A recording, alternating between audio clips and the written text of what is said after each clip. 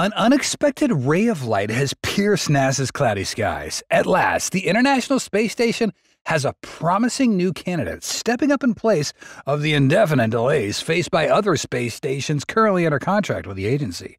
And that's even better when this candidate has the support of SpaceX. So, who is truly set to save NASA's ISS from trouble? Let's find out on today's episode of Alpha Tech. The situation with the International Space Station is becoming increasingly serious. Having exceeded its original design lifespan since it was put into service in 1998, the ISS is now facing multiple mechanical and structural issues. Signs of deterioration are becoming more evident, from small cracks to leakage incidents, making safe operation even more challenging. The possibility of retirement before 2030 is very real, creating an urgent need to find a replacement solution. Meanwhile, NASA is grappling with a dual challenge under the Commercial LEO Destination (CLD) program. On one hand, they need to ensure a replacement station is in place before the ISS retires. On the other hand, the CLD program partners are facing considerable obstacles.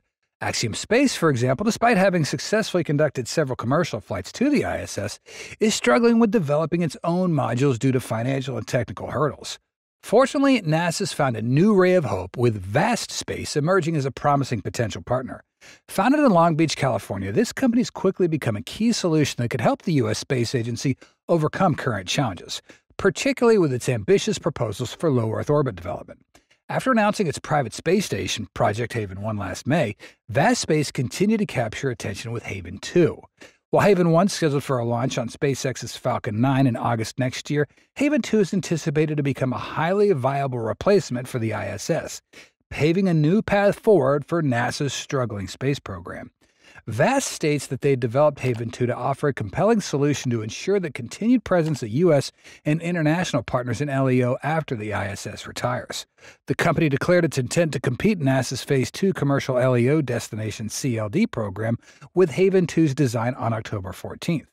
Our competitors have put designs of what they plan to do, and Vast has only shown Haven 1, said Max Hout, chief executive of Vast, in an interview. This is really the first time to explain what we intend to do. Haven 2 will launch as a single module aboard a Falcon Heavy rocket as early as 2028. The module will be based on Haven 1, but 5 meters longer, with twice the usable volume of Haven 1, and have docking ports on each end. Hout noted that the launching for the first module in 2028 would overlap with the ISS and provide protection against scenarios like Russia's early withdrawal from the ISS partnership, which could potentially impact operation before 2030 as per NASA's current plans. Vast then plans to launch 3 more modules at roughly 6-month intervals in 2029 and 2030. These modules will connect in a linear configuration, identical in structure but equipped with different lab facilities. Vast will use this time to upgrade the station's initial open-loop life support system to a closed-loop system by the time the 4th module becomes operational. The next phase of the station's development will involve launching a larger core module 7 meters in diameter aboard a SpaceX Starship in 2030.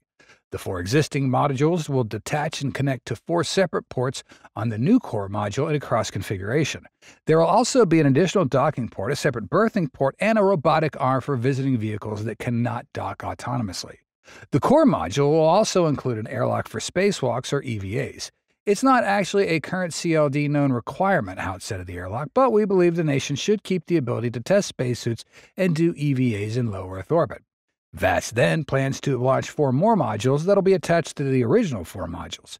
They will again be based on the same design as the first 2, but will have special features.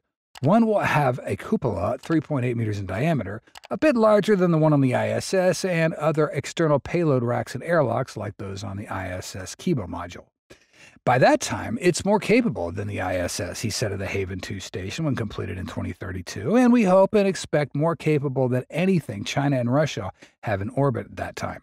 While Vast will depend on SpaceX's Starship and Falcon Heavy to launch Haven 2 modules, they will not be a dependency on the Crew Dragon spacecraft. The single-module Haven 1 station will use Crew Dragon for some life support capabilities, but Hout said that those will be handled by systems on Haven 2 modules.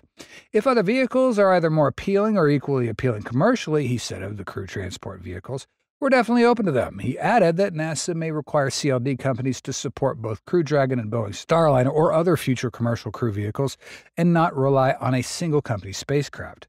Vast is similarly deferring to NASA on the orbit Haven 2 will be in. Also, while Vast has expressed an interest in developing spinning space stations that can provide artificial gravity, there's no plans for that capability on Haven 2. Haven 2 is really designed for NASA as the anchor customer, and NASA's requirement is the opposite of artificial gravity. It's a microgravity laboratory in space. That focus on NASA is based on the near-term prospects for customers for Haven 2. Out said, the company sees long-term potential in commercial applications like in-space manufacturing of pharmaceuticals or semiconductors, but it's unclear how long it'll take for those markets to emerge. Other customer segments include national space agencies as well as private astronauts. We believe that NASA as an anchor customer, he said, along with other space agencies, and we can be a profitable company. Winning a Phase 2 CLD award from NASA, which involves competing against Axiom Space, Blue Origin led Orbital Reef, and Starlab Space, which all received funded agreements from NASA in Phase 1 of the program, is essential to Haven 2, he said. We operate under the assumption that we are all in on winning CLD.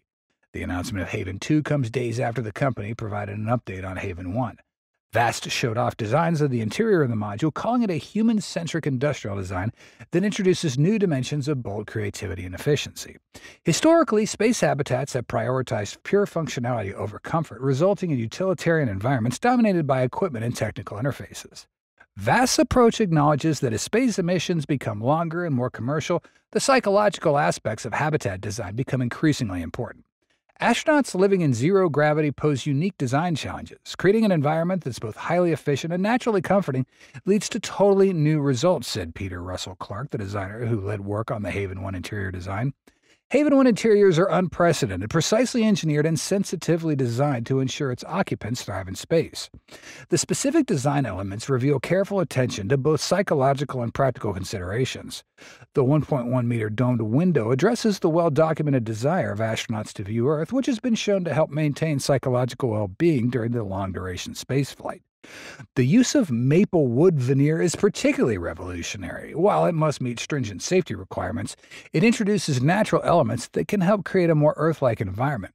The multi-use common area affects the reality of space limitations while acknowledging the importance of social interactions in confined spaces. The development of a patent-pending sleep system demonstrates Vast's innovative approach to the fundamental challenges of spaceflight. Sleep disturbance is one of those common complaints among astronauts, affecting both performance and health. A customized pressure system could help address the lack of gravity's effects on sleep quality, potentially solving a problem that has plagued space travelers since the beginning of human spaceflight. That design effort has been guided by people like former NASA astronaut Drew Foysel. From communication and connectivity to private space and interacting with others on board, he said in a statement, every detail has been designed with astronaut experience at the core of our work. The timeline and financial aspects provide interesting insights into Vast's business model. The planned investment of $1 billion by the time of the first crew launch is a significant commitment, particularly for a private company. The combination of founder funding and customer revenue suggests a hybrid business model that could help insulate the project from market fluctuations while maintaining commercial viability. MaxOut's comments about continuity between Haven 1 and 2 reveal a strategic approach to development. By leveraging the investment and learning from Haven 1, Vast aims to reduce costs and accelerate the deployment of Haven 2. This approach could help establish economies of scale in space station manufacturing, potentially making commercial space stations more economically viable in the long term. It's very important to have continuity into Haven 2 to ensure that Haven 2's low cost can be built quickly, but also is on orbit as early as possible, Hout said. And that's all for today's episode. Thanks for watching and see you next time.